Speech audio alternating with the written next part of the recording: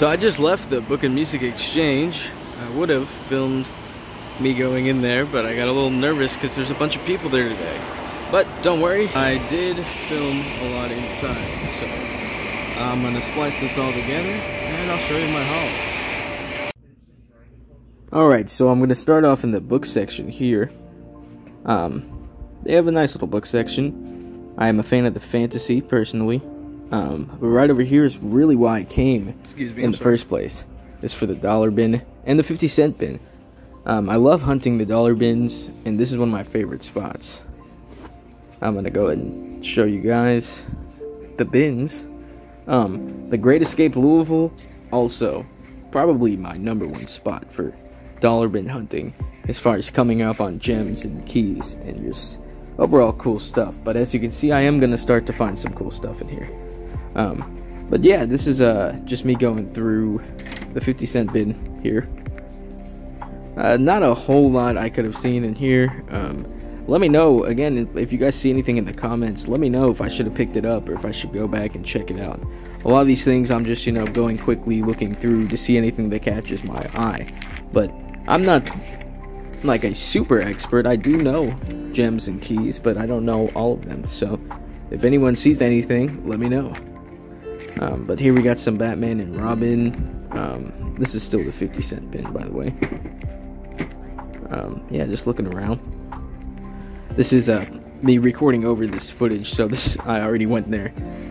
Like I said, there were a lot of people in here, so I didn't really say anything because I was already getting weird looks. And I don't know if this is other YouTubers have this problem, but I don't really consider it a problem. I don't know if it's social anxiety or what, but I don't know. I just feel like I get stared at when I record in public. I need to get over that and start making more videos like this. But that Captain Atom one looked kind of cool. I don't know. I didn't pick it up. I did pull these two new 52 issues, but I did not end up buying them. They are cool though. I did used to have both of them back when I was younger. So Forever Evil was good in my opinion. It was very immersive at the time. Cool little Firestorm cover for an anniversary issue, but it was really beat up, so I decided to pass on it. Next is the Call of Duty issue 1, and I couldn't really tell if this was related to the game or not, so I ended up passing on it too. I'm sure I could have Googled it, but I just didn't. Again, it wasn't the 50-cent bin. That was really cool, and that actually wasn't in the bin. It was from the bin, but it was just standing on top of it, sitting on top of it, not standing.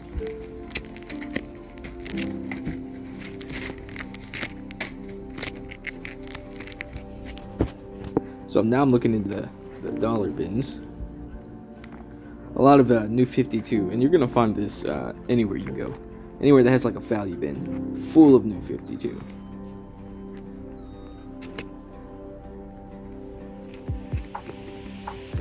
Commandi issue. I believe that might be silver, early bronze, if not, but that is Kirby art, so pretty sick. Again, decided to pass.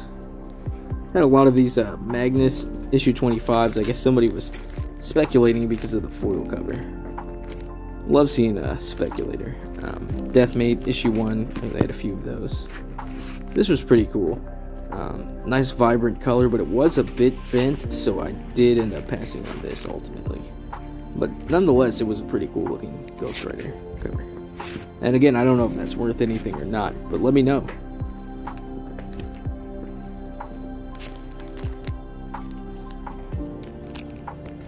Some Jeff Johns, Green Lantern, another Deathmate issue 1. You're always going to find those. That's why I never pick them up. I've seen maybe 100 copies of those in my lifetime, if not more. Some old JLA, and if you peek the Elmer Fudd back there. Okay, we got a West Coast Avengers. That's pretty cool. Silver Centurion on the cover. Spectacular. You got some Alpha Flybets. You can see that friggin' cover is bent on that icon and the other one. I went ahead and passed on this too, because this would have just been for reading, and I didn't really keep up to date with that Robin series, so passed on it. My cat's hopping around over here, chasing flies.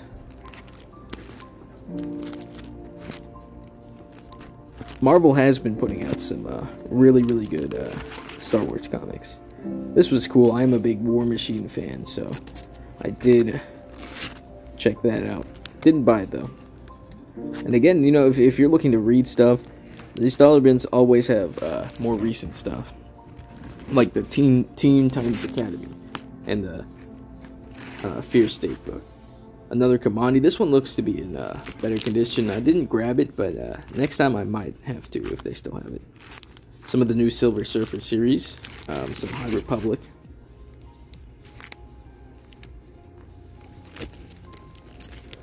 Here I found something cool.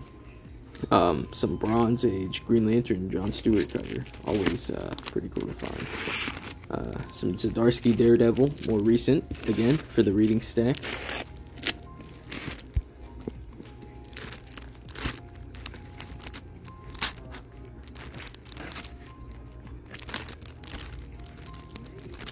Retreading my steps here. You got Radiant Red issue 2. If they had issue 1, I would have picked them both up. The Index to Amazing Spider-Man. That was in pristine condition, by the way.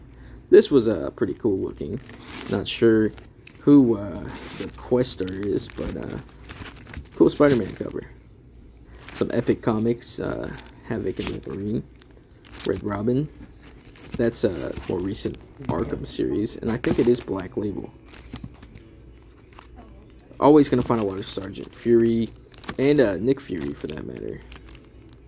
This I almost bought, also passed, but more recent Usaga Yojimbo issues, so that's pretty cool. They had 4 through 6, and here some mid Radiant Black issues, mid tier, not like they're mid comics, but they're just like middle of the run.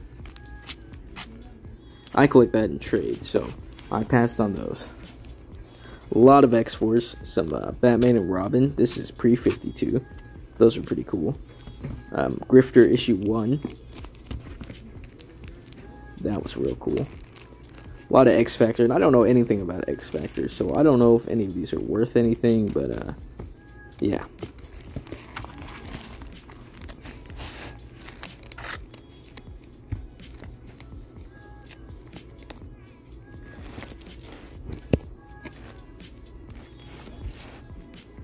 This is Scott Snyder book.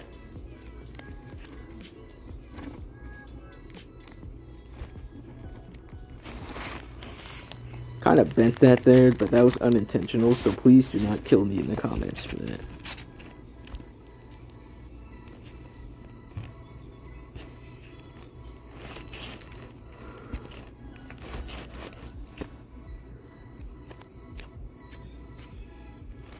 Pardon me, I just yawned.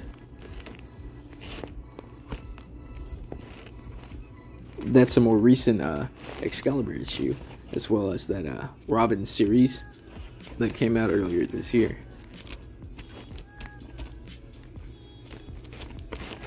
Thought that was pretty cool too. Fans of the Authority, you guys probably would have picked that up. I don't really, haven't read much of it, but I do like Midnighter. He's a cool character.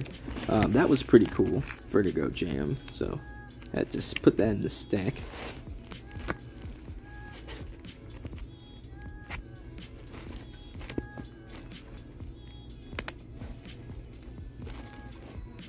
Some of the Outsiders books. Silver Age, Red Wolf. Always gotta look for that Silver Age Marvel. That stuff is dynamite. And they just put them out. They put them in the movies, so just buy them. Just buy them all. Even if they're not worth anything, they're real cool to have. And again, some more recent issues. In the back here, we have a Flash and a Suicide Squad, Wonder Woman. All good stuff for reading, even collecting. But I don't know that they're keys, but they would just be fun to have and to read. I'm gonna go back and look in the 50-cent bin here, and I picked out this Animal Man which was actually supposed to be in the dollar bin, so I ended up passing on it. Although it is cool, I would just rather pick it up and trade.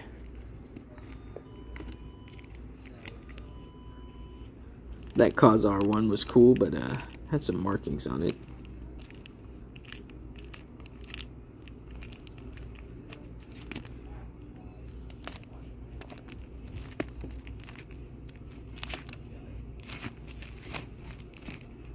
And that's going to round. So this is kind of where they keep their recent new arrivals. So I always like to check this out, see if anything catches my eye. I did already head to my local comic store this week, so not a whole lot here that I wanted that I hadn't already picked up. They do have a few Facsimile comics, though, that are pretty cool. And I'm not a big collector of those just because I'd rather just get the original and hunt that down. But, I mean, I guess if you want to read the first issue or you just want to own it, you know, there you go, you have it. I have seen people scam on eBay as well. But I did pick up a Sandman Facsimile, but I didn't end up buying it just because like, you know what, I might just try to track down this issue one myself. But this is just a nice little key box here. A lot of key issues in here, just more collectible stuff. But also prices are not too bad on most of this. But as you can see, I'm getting to some Silver Age Batman. Just some cool stuff. This was pretty cool for $4.99. I didn't pick any of this up, but you know, next time I probably will. There are a few things that when I go back, I'm definitely getting. That Nightfall was also sick.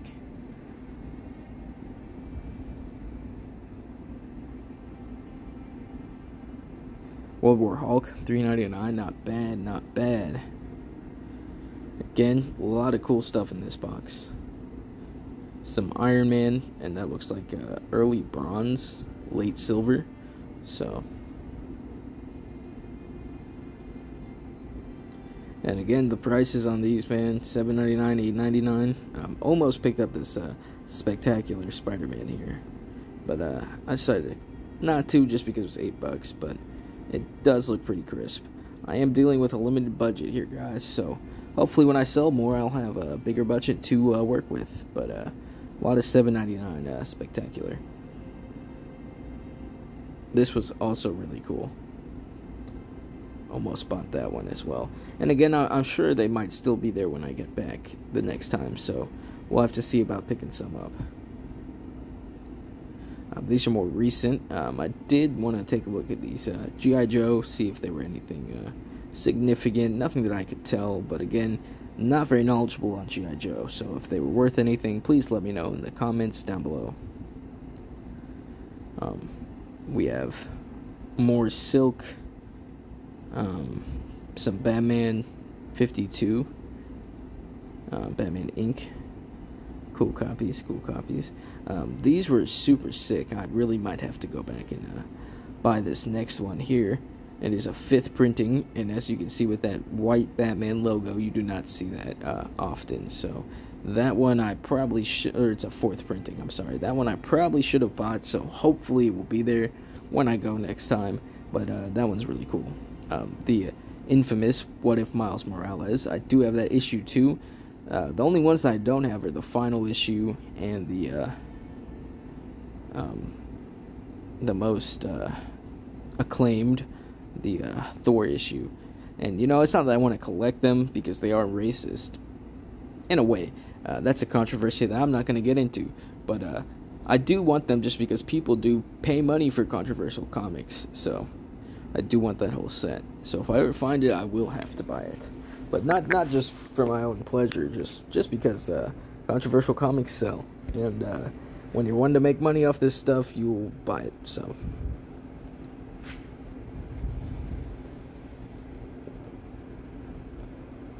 again, that's the final issue. I thought, oh, is this the Thor one? No, it's the final. And you saw that Facsimile Moon Knight. Again, a lot of this is more recent, but still cool nonetheless. And we're getting to some more Silver Age. We got Teen Titans, which that's pretty dope as well. This Thor was awesome, but super beat up. But that Silver Age Kirby Thor, man, it almost justifies that. $8 I don't think is bad. So I might have to pick that one up as well next time I stop by. That's also a pretty awesome Batman key for $7.99.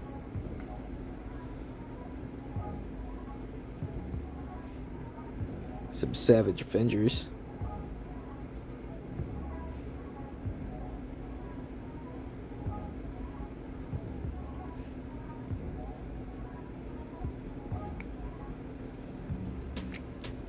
That was pretty cool.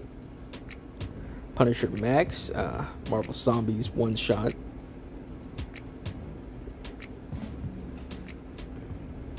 And then we have some Silver Age, Nick Fury, and some original Malibu comics, Milestone comics, I'm sorry, not Malibu. Please do not kill me in the comments.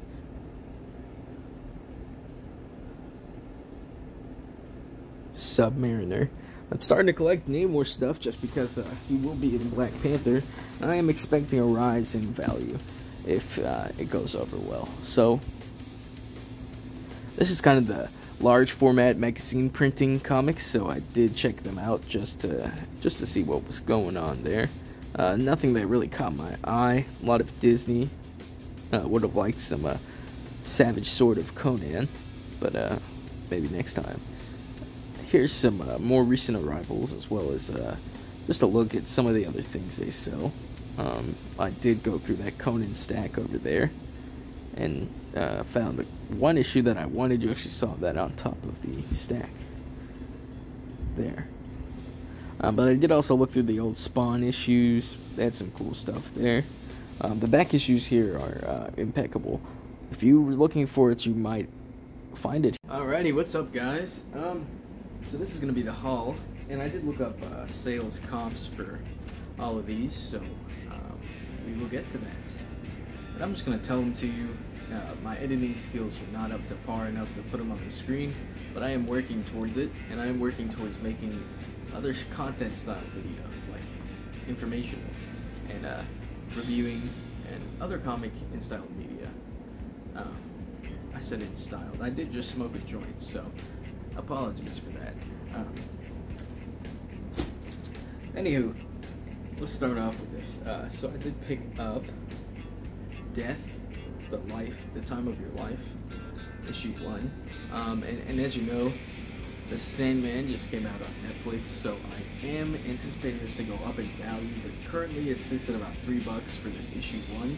However, the complete set is going for around 10 to 15 on eBay. And these are completed recent sales from July to August, so not bad. Next up, and that one was $2.99, so you know, I kind of just sitting even right now, so I'm just gonna sit on that one. Plus, it's I would love to collect it because I am a Sandman fan. Flies flying around my apartment right now, and my cat is hunting them. So if the camera gets knocked down, it's on him, and I'm sorry. Next up, I have Grifter issue 1. And this is the first printing, and this is kind of a key issue for Grifter fans, if there are any out there. This one's sitting right now on eBay, sold listings from anywhere from I saw $1 up to the most being about 15, but it was usually around 5 to 10. So I'll try to sell it for 10 if I decide to sell it, and we'll see if I can get it. So, this one I just picked up for the reading stack, just to read myself. Daredevil issue 25, and this is one of the more recent ones, or 21, I'm sorry. This is one of the more recent ones by Zdarsky. So, and then I picked up this Green Lantern issue 6. This is from 1990, and I got it mainly because of the John Stewart cover. It just looked really cool. But this one's not going for much either. I did see a sold listing, and it wanted bid for like $1.50. Not much out there on this one. So again, maybe a Green Lantern completist will be looking for it. Who knows? Here's another one I picked up for my reading stack, which is the Star Wars, the High Republic issue number 6. So, yeah, you can hear him skidding around in the background. That's my cat.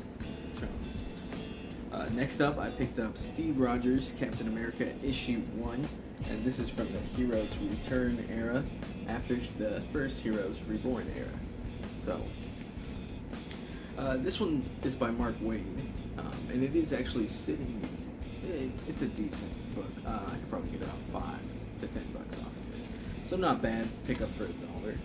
And it's always nice to have Captain America issue 1. Okay, now this one I did go ahead and pick up Red Wolf issue number 8, and this is Silver Age. I believe this one is from '73. As far as completed comps go, there weren't a whole lot, but the ones I did find were going anywhere from 10 to the highest I saw, going for about 30. And the graded copies of this were actually going for significantly higher. But you never know with the MCU, they might make a Red Wolf movie or have him in a show. And I do like the character. There was actually a Marvel Now series that was quite good. Probably a lot better than this one because, yeah, let's just look at this cover and see how poorly that aged. But I never pass up Silver Age Marvel books, especially for $1. Next up, I got Quest Pro featuring Spider-Man, issue 2. And this features Spider-Man versus Mysterio. And this one, oddly enough, was going from like, I saw the lowest comps at about 5, all the way up to like 30 to 40. So I'm thinking this was a good find. And this is a pretty crisp copy. I do need to get that bagged and boarded, but not a whole lot of issues with this one. So for $1, cannot complain. The cover looks amazing. It is a direct edition, but I shouldn't have any problem getting about 25 bucks for this. Next up, I picked this up just because it was cool, and the cover was just honestly very sick.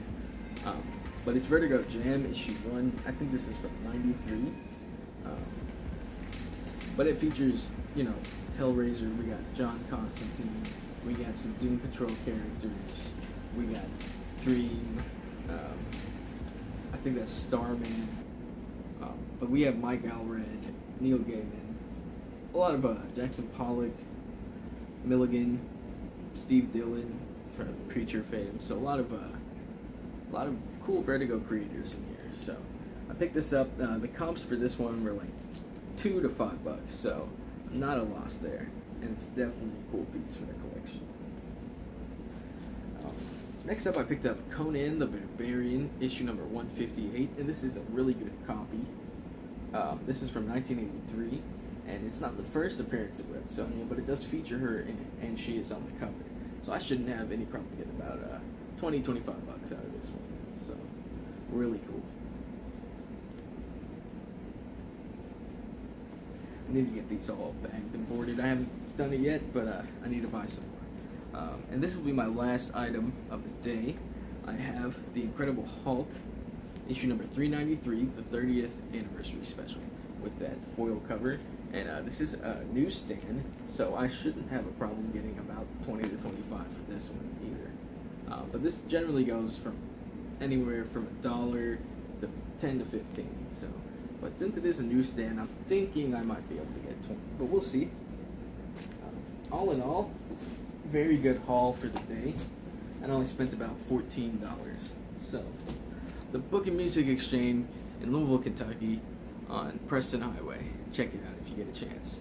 Alright, thank you so much, and remember guys, subscribe, like the video, comment what you want to see me do next, comment if there's any stores in Louisville or anywhere you want me to go, comment if you want me to make any other type of videos. Alrighty, I'm signing off. Peace.